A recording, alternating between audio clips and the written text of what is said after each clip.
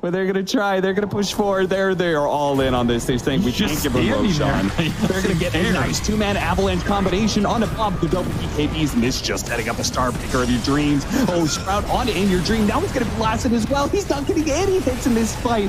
Follows close for the clear. A bash tells him up for a second, but it doesn't matter. There's just too much damage everywhere on the side of Army Geniuses. Surrounded by it, in fact, is In Your Dream. The rest of Execration cleared out. GG is called, and Execration are going to Berlin.